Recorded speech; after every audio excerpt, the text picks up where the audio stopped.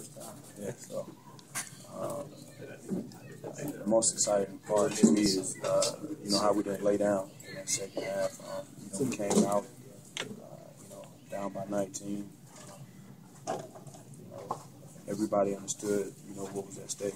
We wanted to come out and play a great second half. It wasn't, that the injury wasn't there in the first half. We just couldn't make shots. We was missing a couple of easy layups and open jump shots that we normally hit. But, we didn't get discouraged. Came out in that second half and played outstanding. Kyle, we shot the ball extremely well from the three. Got us back in the ball game, and I think everybody else followed up after that. They came in here struggling, but it's still the Celtics coming into this building. There's still a certain energy. Yeah, well, it was kind of funny because I was like, seeing them struggle. And I watch a lot of basketball. All the guys that were off, missing jump shots and all that, they came in making everything that they put up. But we didn't get discouraged. We applied a little pressure.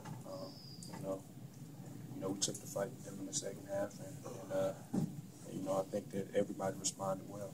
After what they did to y'all last time, was it just kind of the reversal of the y'all just, y'all put the pressure on them as opposed to them? Was it just a response from y'all? Yeah,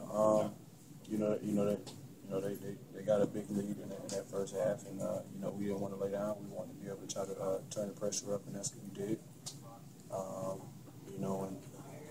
We was able to chip away at the in the third quarter.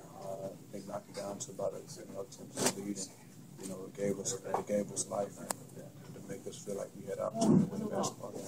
Defensively.